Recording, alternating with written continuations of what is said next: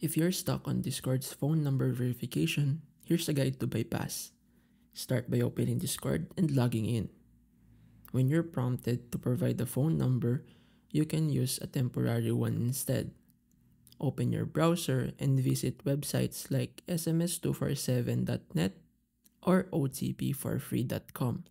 These platforms offer free temporary phone numbers. Browse to the list of available countries and select one that works for you.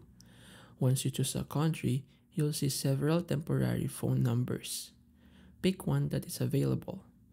Copy it and paste it into Discord's phone number field. Discord will send a one-time password (OTP) to that temporary phone number.